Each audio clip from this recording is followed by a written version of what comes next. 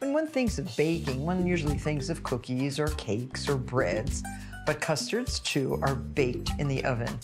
Today on Martha Bakes, I'm going to show you how to make 3 different types of custard desserts. We have a creme caramel with a wonderful caramel topping. We have the crème brûlée, which is everybody's favorite dessert. And we have a cherry clafouti. Clafouti is a baked custard with fruit in it that slices into wedges, and it's really like a crustless custard pie. Very, very good. Today on Martha Bakes, 3 custards baked in the oven.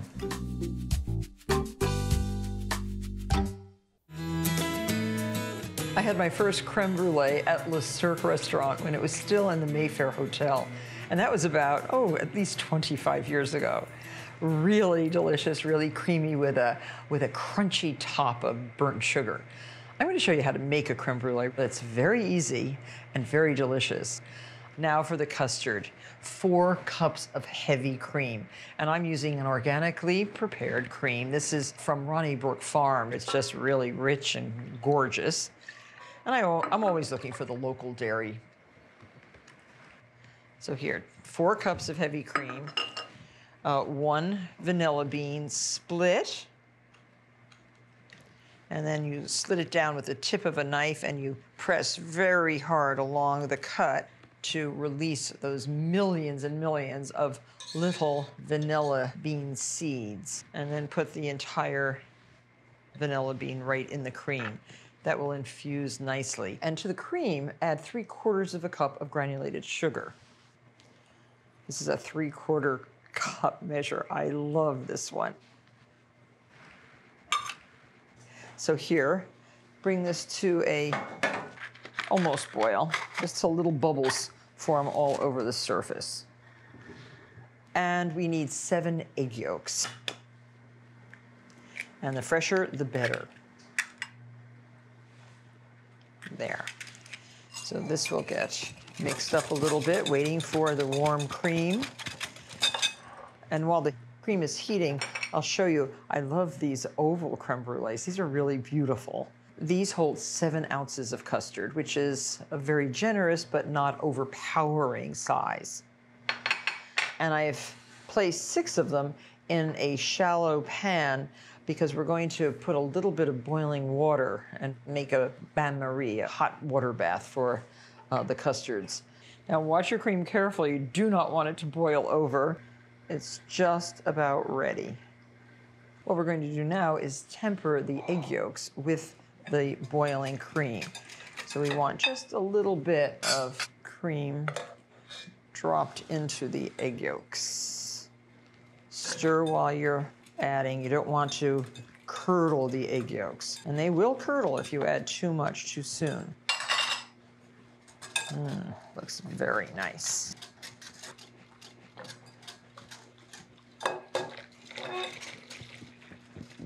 There's the vanilla bean.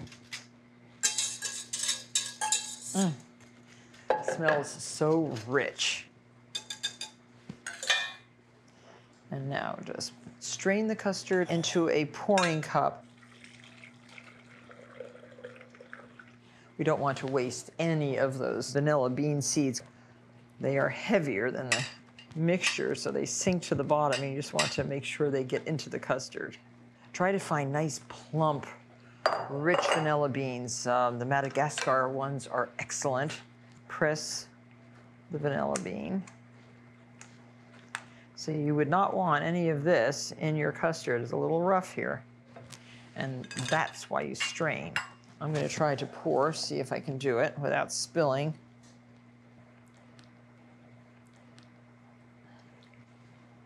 This should make exactly 6 custards, 6 creme brulees.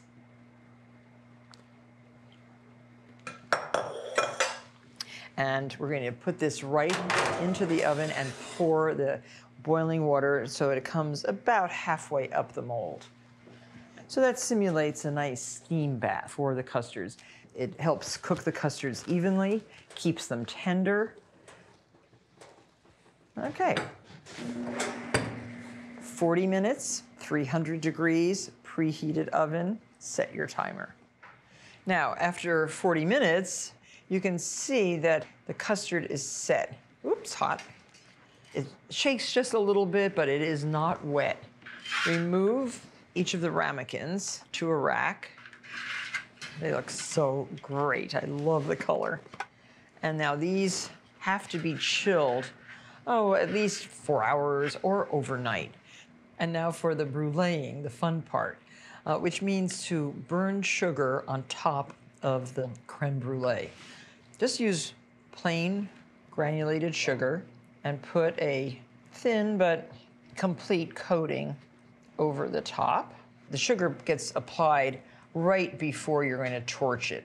Otherwise, it might start to melt into the custard itself. Turn on your torch and then just start melting the sugar and caramelizing it at the same time. And these little torches are available at places like the Home Depot, the hardware stores. This will make a beautiful, glistening, crunchy topping. And that's quite a spectacular creme brulee. Now listen to this. This is what you want to hear. Hear that? That's the crunch. And then when you dig in through that crust, savor it and pick up a little bit of the custard at the same time. Pretty fab. Everybody will gobble up their creme brulee.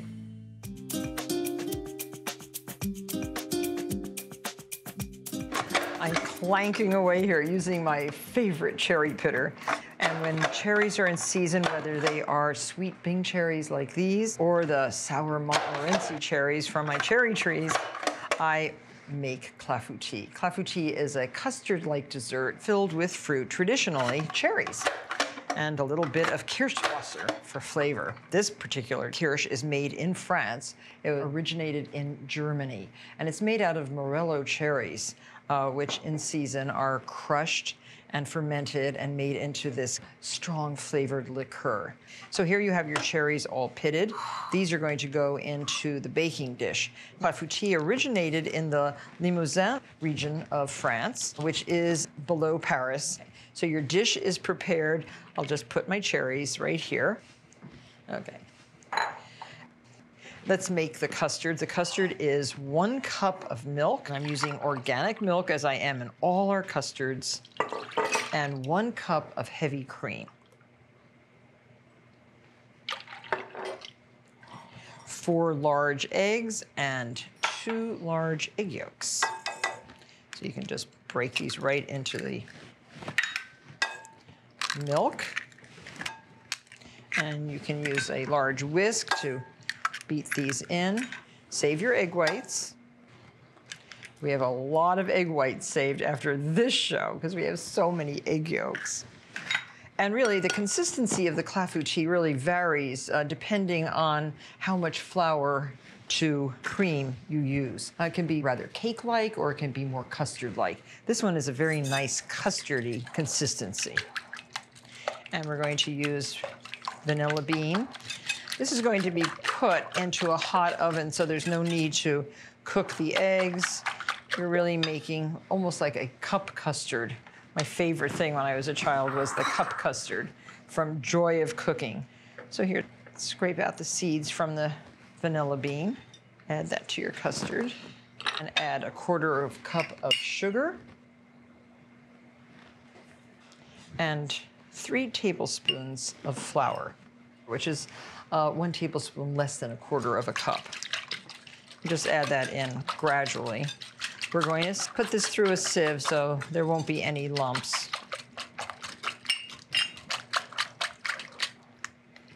Looks good, and don't forget a pinch of salt.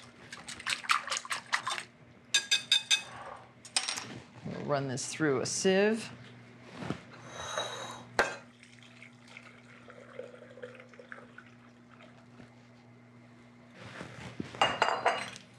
And don't forget the Kirschwasser. 3 tablespoons. 1, 2, 3. It smells so good with the kirsch. So you have a nice smooth custard. You have beautiful cherries. You have a flavorful custard.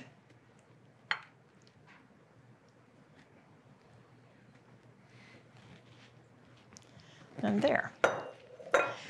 And now get this, if you can, without spilling, into a 375-degree oven for approximately 45 minutes. That's what a clafouti looks like. Spectacular. And now just top that with confectioner's sugar. Cut it into wedges, warm. And you can serve it with ice cream, with whipped cream, with a big dollop of crème fraîche, or just by itself. Clafouti Limousin. It's a very nice summertime dessert. And now I'd like to show you how to make my Creme Caramel. This caramel first appeared in my entertaining book in 1982, and it is still probably the best creme caramel. You start with beautiful charlotte molds, French tin, and you need a half a cup of sugar, white granulated sugar, in 2 molds. These molds are just a little bit larger than quart size. And you can buy these at a good kitchen supply store like J.B. Prince. And 2 tablespoons of water into each of the charlotte molds. I find that these really are the nicest for creme caramel because you have to caramelize the sugar in the mold. And I'm doing that right now. Dissolving the sugar, just swirling it, not stirring it with any spoon or implement until the sugar is dissolved. And now put on the stove until the sugar starts to really melt. And really, you're gonna need a dry cloth. You're never supposed to pick up a hot pan from the oven or from the stove with a damp cloth. The dampness just acts like a wick for the heat and you will get burned through a wet cloth. Always use dry cloths. Okay, so swirling is good. Be careful not to burn yourself. These don't have big handles, but you can see that the sugar is getting clear. If you cover it, once the liquid is clear, you will get your caramel result very quickly. And in a big kettle, I have a lot of water boiling. It's ready. That's going to allow you to create that bain-marie in your oven again for these 2 molds. And I have broken my eggs. We need 6 large eggs and 6 large egg yolks. And here we have it right in the bowl. Okay, so this one is done. You can see the color. It's a beautiful golden color. And shock it in an ice bath. This will stop the cooking and harden it so that you can pour your custard right on top. So remember, what's in the bottom of the pan is actually what's going to be on the top of the custard. And whenever you work with caramel, I suggest you keep a bowl of iced water. If you got any of that on your finger, into the ice water. Oh, and this one looks very good too. Just shock it. A little dark is good.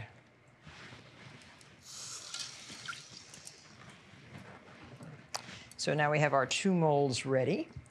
And now to make the custard itself, you have to heat the cream. 2½ cups of heavy cream and 2½ cups of milk. And you can, oh, what great cream. There. And 2½ cups of milk. So I have to take this up to 5 cups. There. So 5 cups of liquid altogether into a heavy bottom steel pan. And again, very similarly to the creme brulee, you're going to heat this with a big plump scraped vanilla bean. This one's big and fat. Scrape it out. There's your vanilla bean seeds. And put the whole pod in. And bring this to a boil over a flame. So now while the cream and milk come to a boil, mix your eggs. and add 1 cup of granulated sugar. And just keep beating these until the sugar is totally dissolved, and you're gonna temper this mixture with your milk and cream. And that's your custard.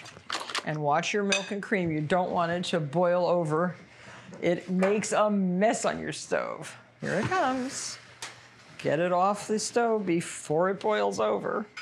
And now again, tempering, which is adding the very, very hot liquid to your eggs, just to warm those eggs without really curdling them. It's a lovely custard. And now just add all the rest. Smells so good. So here we have it. As I do with all custards, I strain this liquid because you don't want any impurities in it. You want it to be silken smooth when it is cooked. And half will go in one mold and half will go in the other in your prepared caramelized molds. The caramel is hard.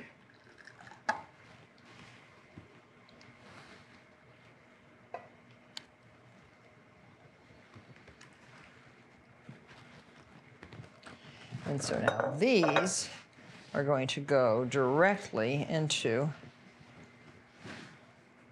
your roasting pan. And now place these in the preheated 325-degree oven. So here I'm going to put the whole roasting pan with the 2 custards right in the oven. Then I pour in my boiling water. Again, creating a bain-marie, bringing the water approximately halfway up the charlotte molds. 325-degree oven for 45 minutes. So these have come out of the oven. I've let them sit and just get to a little bit closer to room temperature. They're still pretty hot. Take them out and let them cool on a rack, then put them in the refrigerator and let them get chilled through and through before you try to unmold them. And now, as with most unmolded desserts, the moment of truth. Use a very thin spatula like this and go around the outside of your custard, pressing right on the edge. You want to loosen the custard from the charlotte mold. And then you can dip into very hot water. Ooh, you can hear the caramel crackling, hopefully loosening from the pan. Dry it well. Remember, these have been in the refrigerator and they are icy cold. And now you can flip it over, but I can see it's already moving. So what I'm going to do is put this mold on top, center it, and I can see the center. And there's going to be a lot, I hope, of caramel oozing out. So turn that over like that. I heard the magic plop. And I see the magic caramel. And there you have quite a spectacular mold. Creme caramel. Enjoy. I will. So here are our custards. We have the creme caramel, and I'll show you how it cuts. Make sure it's chilled before you try to cut it, but it is a nice, firm, but very delicate custard. So pretty. Look at that. That is exactly what you want. Now you can serve that with whipped cream or by itself. I think it's really good just like this. And then the clafouti. Let's see if we can get a nice wedge out of this. Remember, there are giant cherries in here, so it might be a little bit hard to get the perfect wedge. So pretty. So lovely. Oh, what a color. What a beautiful, beautiful custardy dessert that is. And then, of course, the creme brulee. And the secret of a good creme brulee, a very delicate custard and a glassy, crunchy top. Dig in and enjoy the crunch and the tender. 3 great custard desserts baked in your oven from Martha Bakes.